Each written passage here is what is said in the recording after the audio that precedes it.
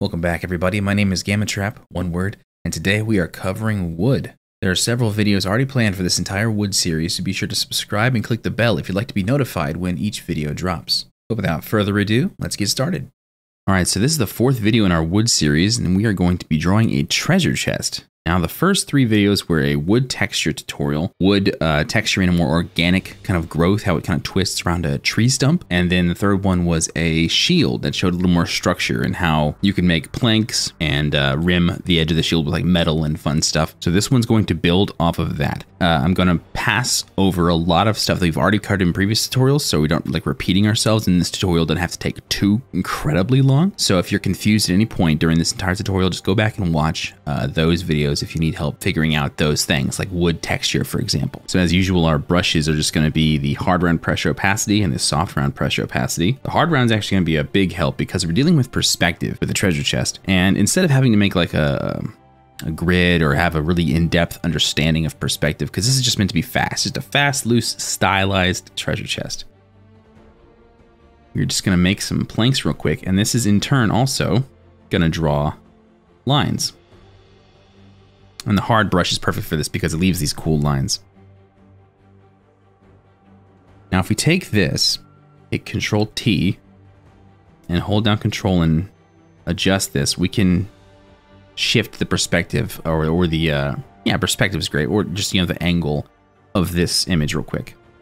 And this one's gonna go by probably, hopefully a little faster than the last couple. They've taken me a while to draw. And then we're just gonna hold down Alt or Option if you're on a Mac.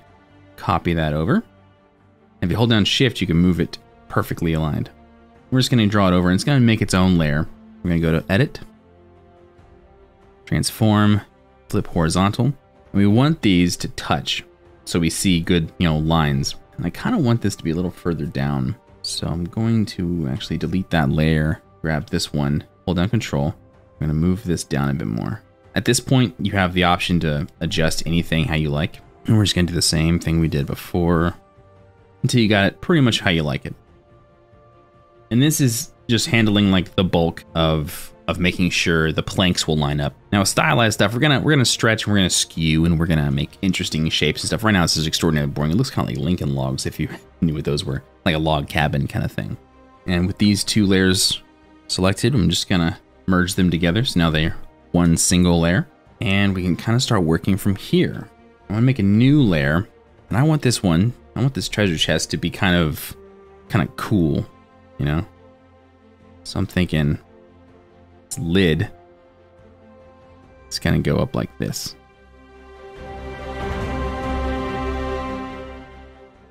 Right now is the perfect time to just mess around with shapes, and we're actually just going to draw.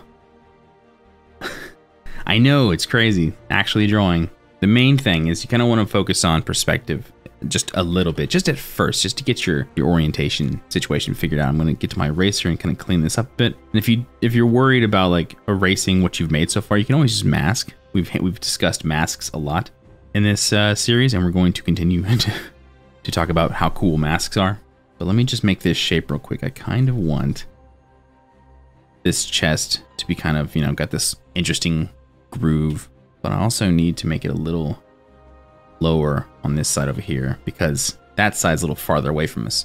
We do want some perspective, even though it's a stylized piece. We do want some perspective involved. And color will be a big thing pretty soon too. But right now we're just trying to figure out the shapes. Shapes are the biggest thing. It's going to save us a whole lot of time. Once we get basic shapes down, the rest of it's just going to fall into place. Now let's get a darker color so we can figure out this a bit better.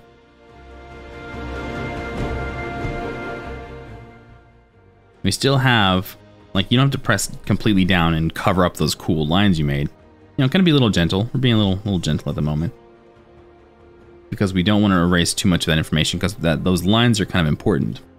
That's why we have them on different layers, so we always know where those lines are to help us with our perspective and to make sure that the planks, you know, are preserved. And we can just kind of use that to continue on forward. And if you'd like, grab a darker color, shrink your brush down. I'm gonna lower the opacity just so it's easier for me to see. I'm just gonna, like, you know, kind of draw on the new layer, roughly where the planks are, and kind of give them a little bend to sort of, you know, keep the interesting, stylized stuff kind of alive. Now, where do we want the lid? I kind of like this layer here, this one to be the lid. So I'm gonna go forward like that. So first I'm just gonna make sure that's how I need it to be. I'm gonna flip the canvas here, and we're using those planks as a guiding line. Find a nice little stroke that you like. And now that we have our planks figured out roughly, I'm gonna finish up making this a solid shape.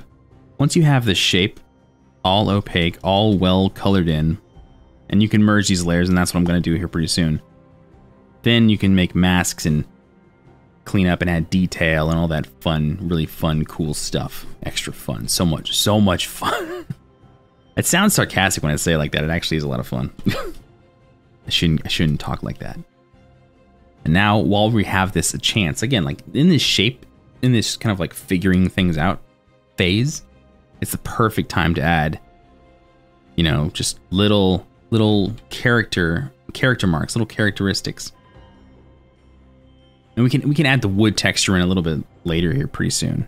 But right now, we have the opportunity to make something very, very cool. Now we gotta figure out this shape. That's actually kind of important. We gotta figure out how we want this shape to be. I'm just gonna make the brush roughly the same size as the plank to save a little time. Gonna clean this up pretty soon, but right now, just gonna get that basic information in. Same with this side. Now we can also add in our metal. We can do this on a new layer, which is probably the smartest idea. We'll go dark side first. I'm just gonna follow along that rim for now. Now I'm gonna eventually probably want, actually, before we go too hard, turn that metal layer off and figure out this wood shape, just real quick. Sorry if I seem a little scatterbrained. I wanna make sure everything's good. I'm trying to save time while also teach. So now these are roughly how I like it. I'm gonna merge these two down. We have the information preserved. We made the planks, we got everything good. Now it's one single layer, and now we can make a mask. So let's figure out the shape of this chest. Let's be a fun little fantasy chest. I want it to make sense. But we do have the rule of cool to play with, which is pretty nice. So it has to look cool in order for it to actually make sense. I'm gonna make a new layer. Now that I have the shape here, I'm gonna really like accentuate the shape a bit. And I made the new layer so if I do anything weird, I don't run the risk of messing anything up. I don't want this chest to have like corners that kind of come out a bit like that.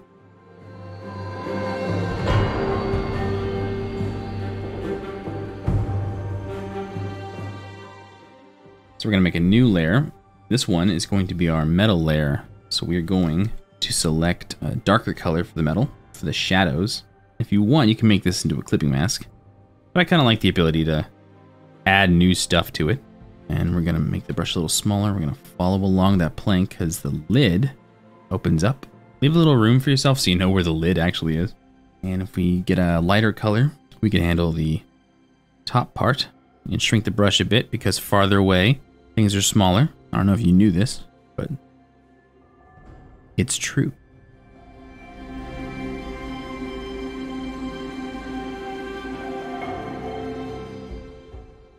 I'm just gonna flip the canvas because it's easier on me to draw like this. Right now, the lid doesn't quite line up, but that's perfectly fine. We could fix it up later.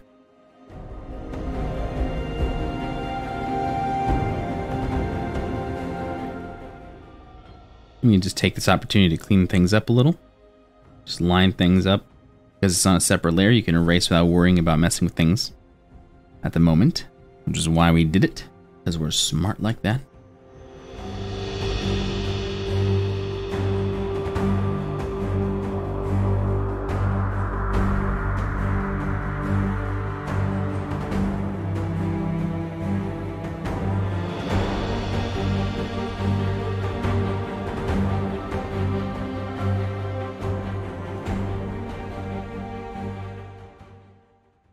Now we can add in some planks in the top section. So it won't be too hard because you do have the guide you have from earlier. As long as you just kind of follow along that guide a bit. Because this is a bent situation, you don't have to worry as much. Okay, I'm gonna flip the canvas a bit. You have a little bit of wiggle room to really mess things up. I'm gonna rotate the canvas because up and down is a lot easier than side to side for me. I know we're just running through all this, but understanding the shapes and figuring out the basic details will save you a ton of time, especially when you're messing with weird, stylized, crazy stuff. Warping stuff and making it look very interesting is our main goal here. Now I'm gonna add a little darkness to the bottom of the rim on the shadowed side. The majority of the real juice of the piece is going to start taking shape after we start like once we're down, once we're set. We're like, okay, yeah, this is the rules we place for ourselves. We want all the rims to have this kind of like lip. I'm gonna grab a bit of the shadowed area over here to add shadow of the rim over here. I'm gonna shrink the brush down a bit.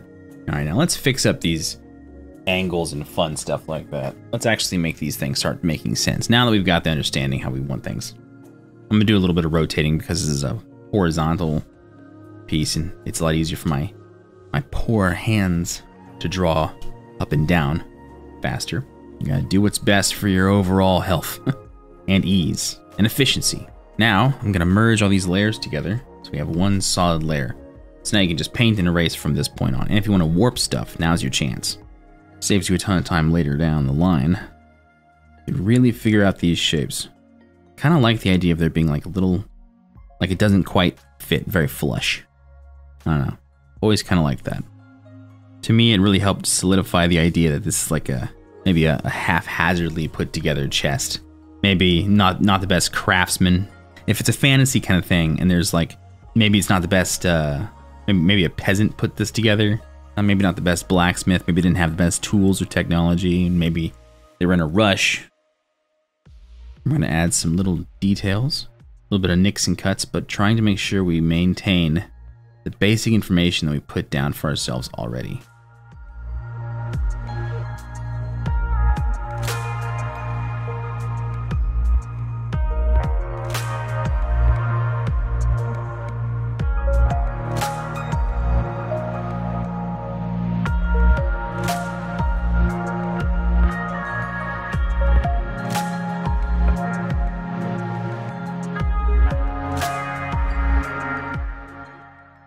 You can also, at this point, add in handles, spikes, locks. Locks are obviously pretty big on treasure chests, you know? Just any little detail you want to add, like a cool, like, Pirates of the Caribbean kind of skull or something, just like inlaid, you know, maybe even some like carvings on the wood. You can handle that whenever you'd like, but this is a great time to put that information down for yourself so you understand kind of what your end goal is a bit. In this early stages, you want to make sure that you are putting in as much information as you need for later. You want to make something close to a finished chest before you even start on any real level of detail, because it saves you a bunch of time. Not like detail as in like, you know, where you want the lines to be, where you want how you want the shapes of the outline or the silhouette of the chest to look. Nothing like that. Like that's we can handle that now. But I mean like filigree or runes or any craziness like that. The plan is, in these early stages, just get the chest to make sense completely like to you, so that while you're working on it throughout the course of the process, never at any point are you like lost. You figure all that stuff out now, how you want the outline to look, where you want the planks to be. All that process belongs to this part. All of those ideas and all of that work belongs to this part of the process. I'm just gonna mess with the outline a bit. So I kind of want these rims here to really sell.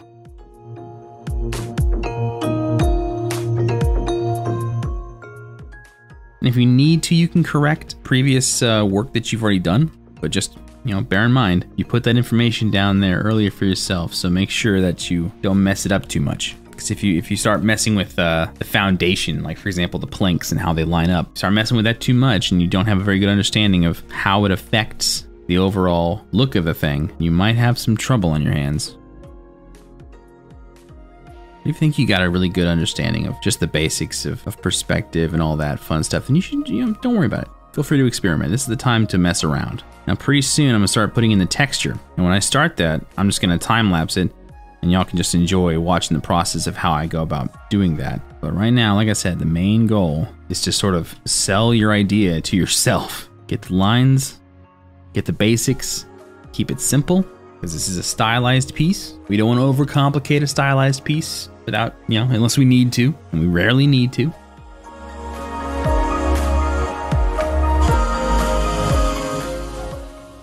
Now I gotta figure out how I want these metal borders to look, these rims. If I want them to be more vertical or a bit of both, and I'm thinking a bit of both. Do a bit of both, we can make the vertical ones be the most, and horizontal ones still be there, not the layer on top, because you have to think about how these things are made, how they lay down on top of each other when they're created. Do a bit of that tasty, juicy lighting, really helps the whole thing. And we're gonna cover metal, I think 2 tutorial series away. So right now we're finishing the wood, the first part of the wood. Then we're gonna go to foliage and grass and trees and stuff, and then after that is the time for the metal, I think. I've been looking forward to that tutorial series ever since I started. So if you're looking forward to it as well, then oh Lord, you do be in the right place. I'm gonna add our edge.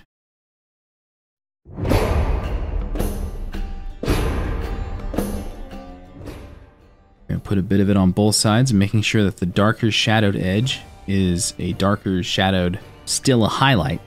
And the way we go about doing that is, if you're confused, I would suggest going to, I think we talked about it last in the stone tutorial, maybe? But probably, I think the wood tutorial will still be helpful, because I do think I talk about the stepping process, how we handle lighting and going from shadow and darkness. I think we'd cover that pretty well in that one as well. And I'm just putting this stuff here right now. Usually this is like some of the last stuff you do, but I'm just putting this here just so I can tell, I'm testing. I'm seeing if I like it myself personally enough to be like, okay, yeah, we're ready to get into the actual detail stuff. And it's usually, I like to save that for the last. So what I like to do is I do these little tests to see, like, if because I do it just a touch of it, just a little bit of the detail stuff. If I imagine in my head, okay, imagine that, but on the rest of it. If I like it, then I can actually get started on the real texture detail stuff. And I think I like it.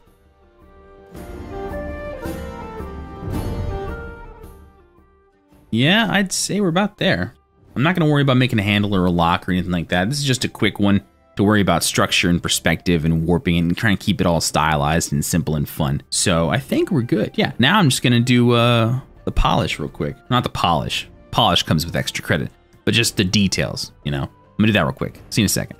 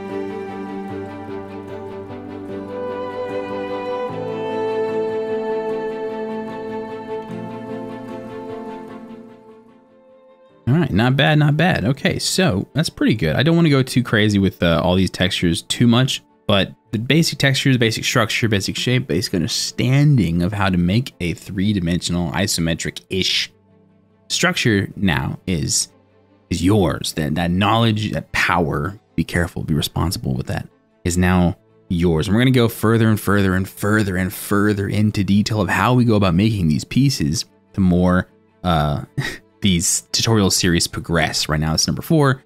Just imagine where you're going to be at tutorial number 10, you know?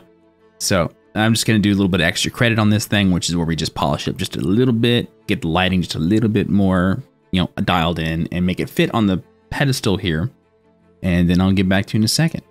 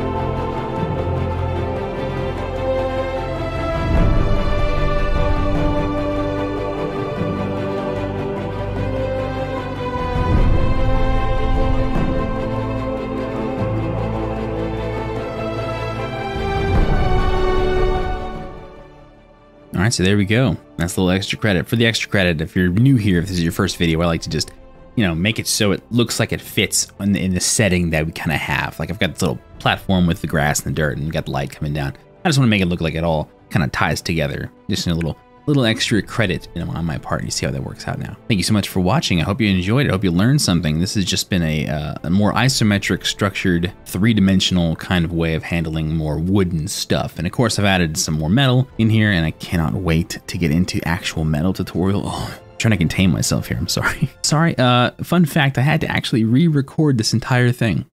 I did. I recorded it already, and it was corrupted and messed up somehow. And like last minute, I had to just completely redo the entire thing. It was tragic. It hurt.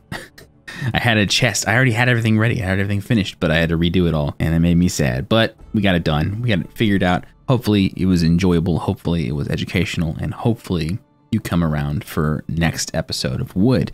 But we're not doing wood next, we're doing grass next. Grass, foliage, bushes, vines, trees, and the like. So I hope you enjoy it. Like it if you liked it, dislike it if you disliked it, subscribe to see more.